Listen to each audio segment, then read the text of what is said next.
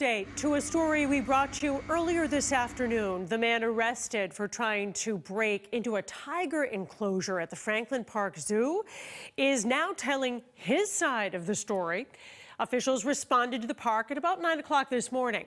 24-year-old Matthew Abraham was detained before making it inside. Our crew spoke with him. He says he didn't break in. Instead, he was locked inside. Why did you go there? What were you trying to do? Just studying tigers. You're studying tigers?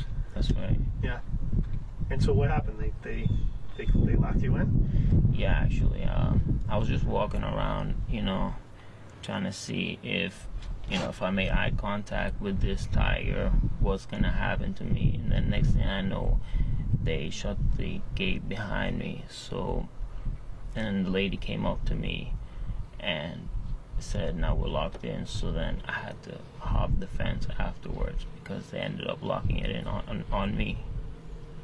Did you ever think you were in danger?